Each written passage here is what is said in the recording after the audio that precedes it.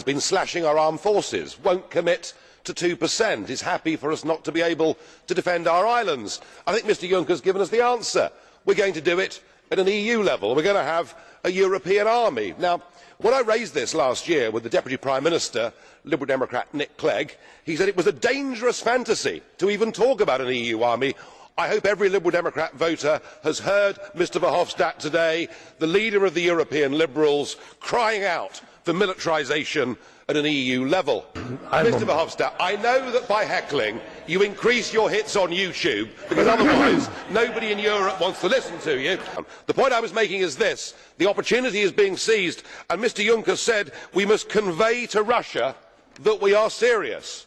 Who do you think you are kidding, Mr Juncker?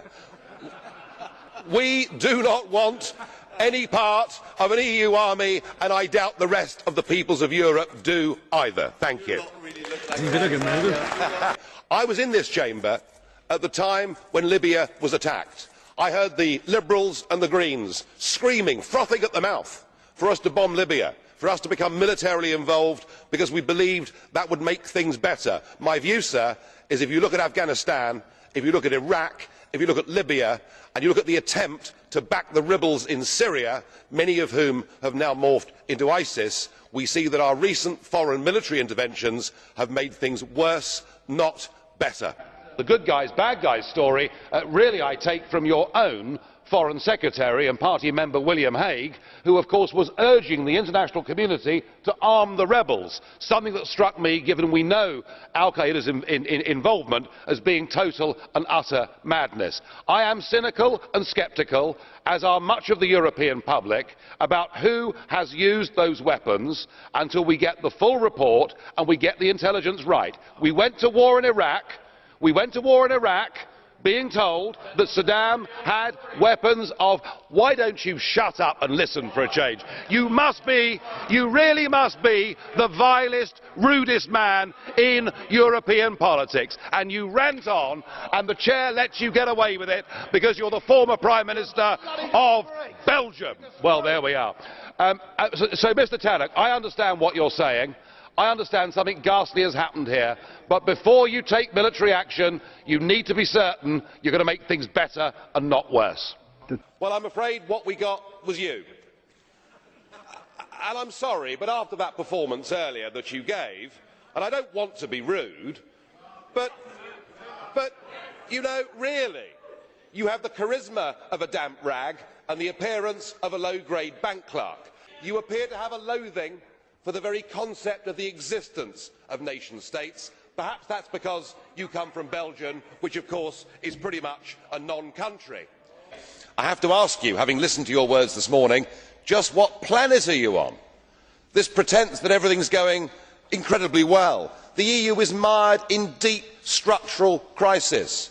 You say the EU is fantastic in a recent comment. You're supporting the destruction of national democracy. But it's with reference to Greece that I'm most concerned about you, because when faced with their recent enslavement, you said, "We lived for many years as a non-sovereign country under Soviet occupation.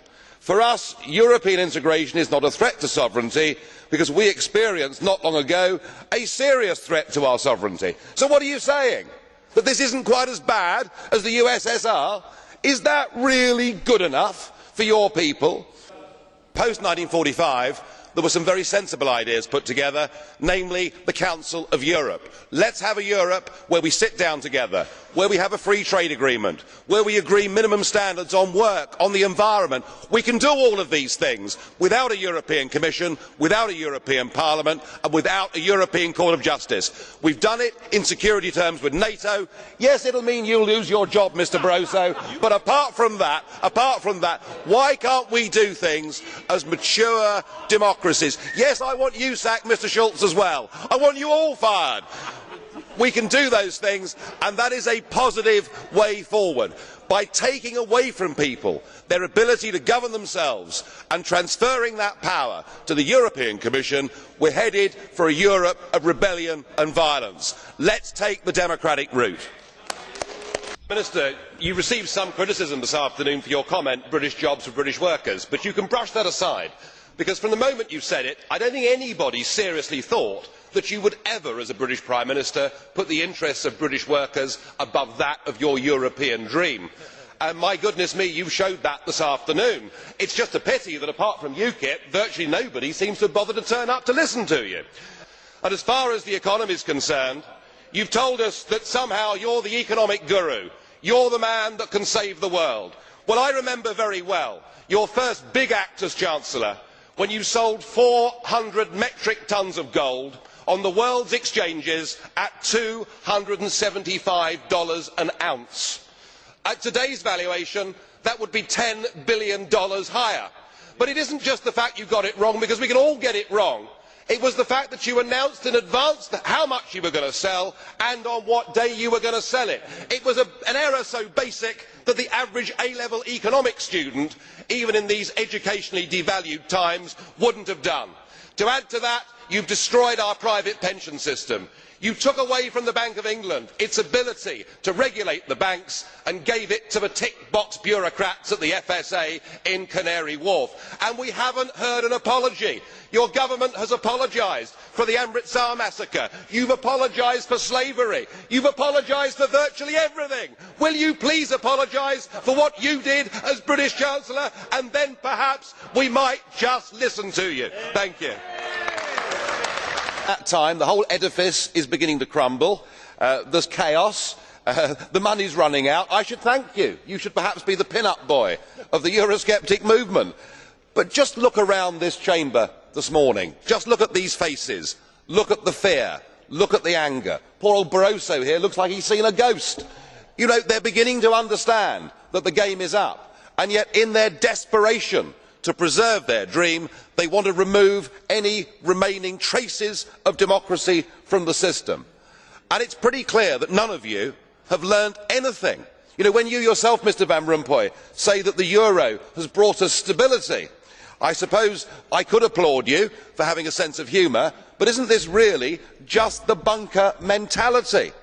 You know, your fanaticism is out in the open. You talked about the fact that it was a lie to believe that the nation state could exist in a 21st century globalised world. Well, that may be true in the case of Belgium, who haven't had a government for 6 months, but for the rest of us, right across every member state in this union, and perhaps this is why we see the fear in the faces, increasingly people are saying, we don't want that flag, we don't want the anthem, we don't want this political class, we want the whole thing consigned to the dustbin of history.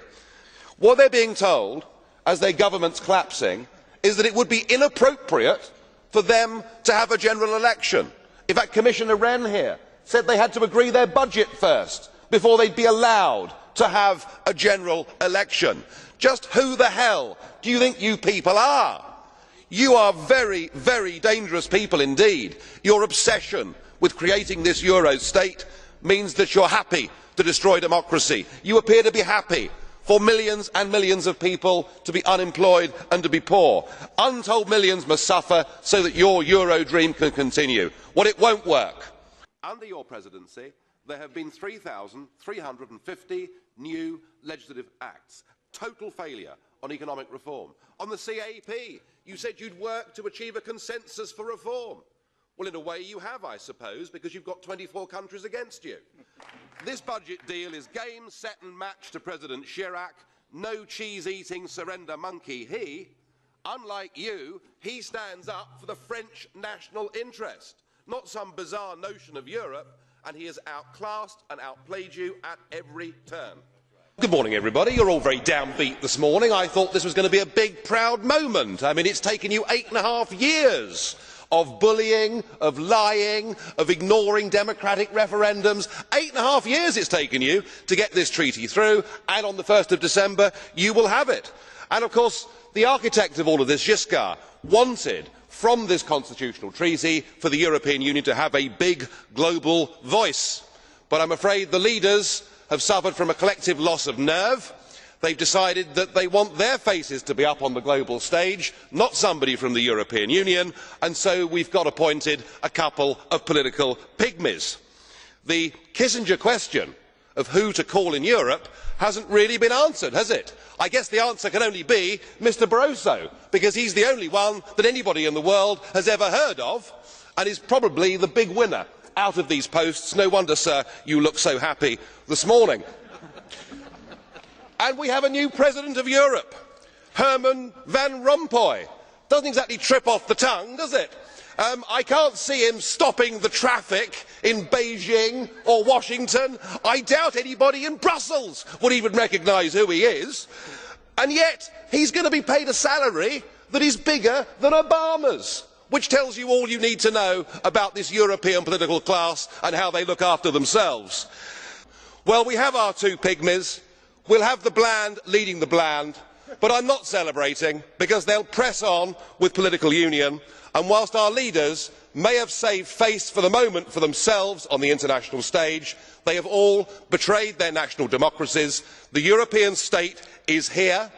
We're about to get an avalanche of new laws because of this Lisbon Treaty, and there's no question in my mind that there has to be a full, free, fair referendum in the United Kingdom to decide whether we stay part of this union or not. I hope and pray that we vote to leave, but either way, the people simply must be asked. Thank you. Good morning. Good morning. Funny, isn't it? Funny, isn't it?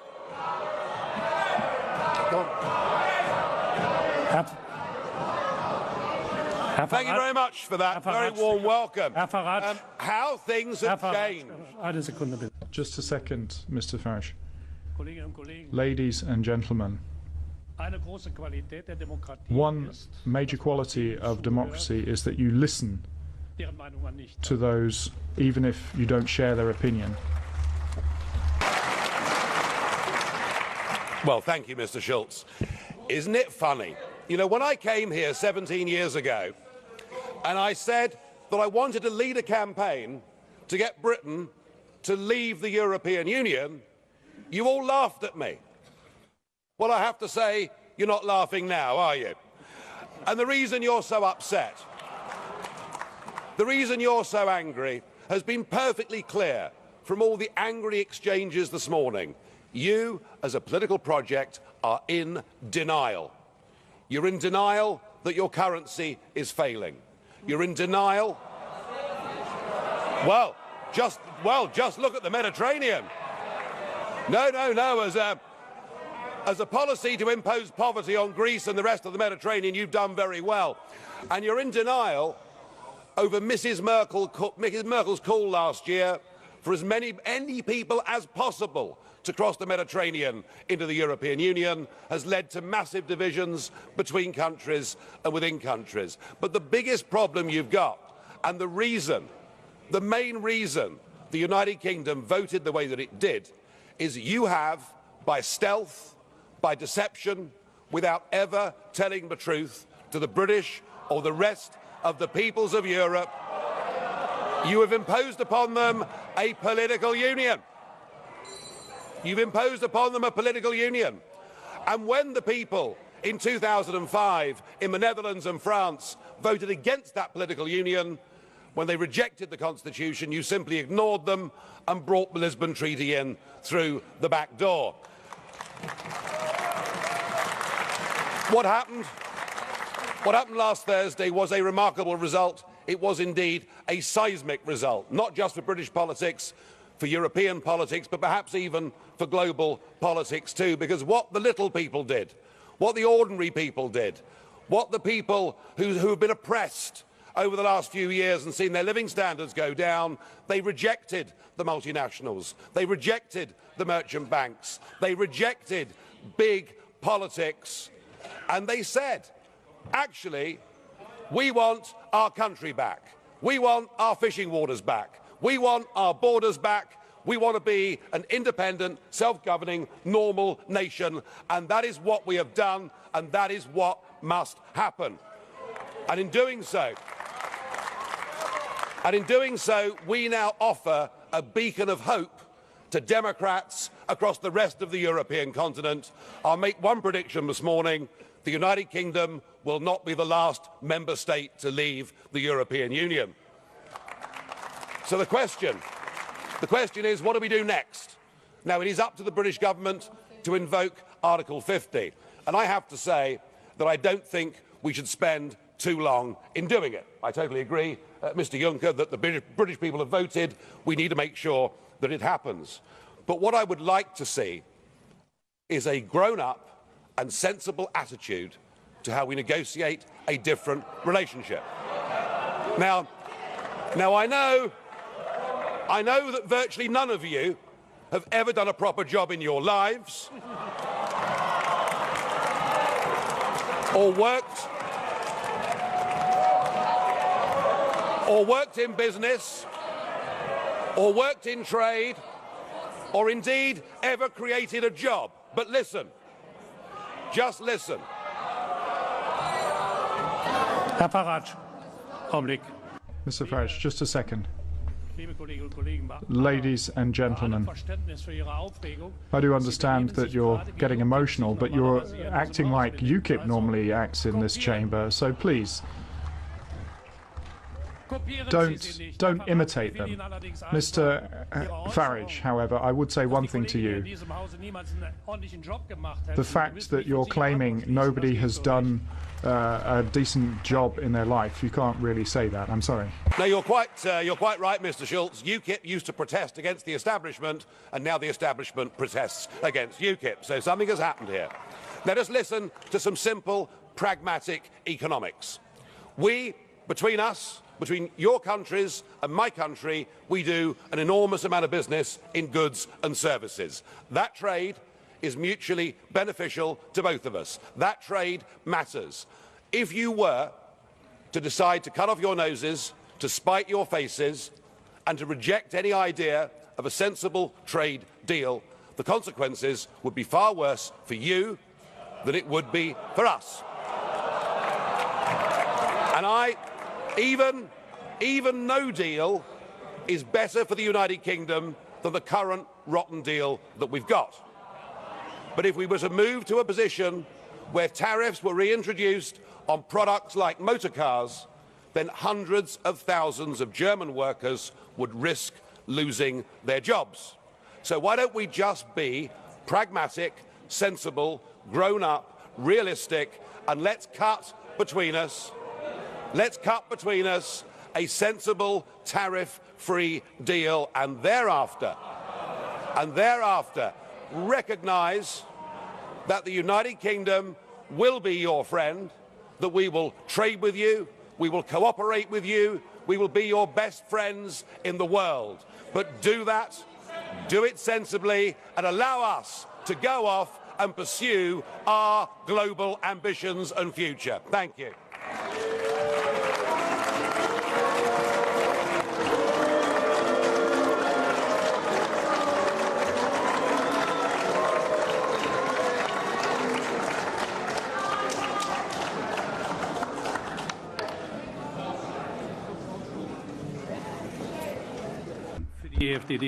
And now on the EFDD, Mr. Farage.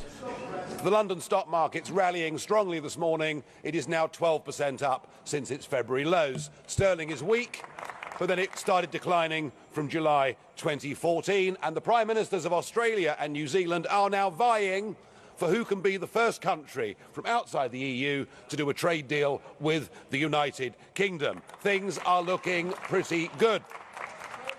The only upheaval is political upheaval, where we've seen a Prime Minister resign, and indeed the British Commissioner, Lord Hill, resign. They've both done so, I think, for the right reasons. You never know, we may be getting rid of a Labour Party leader as well.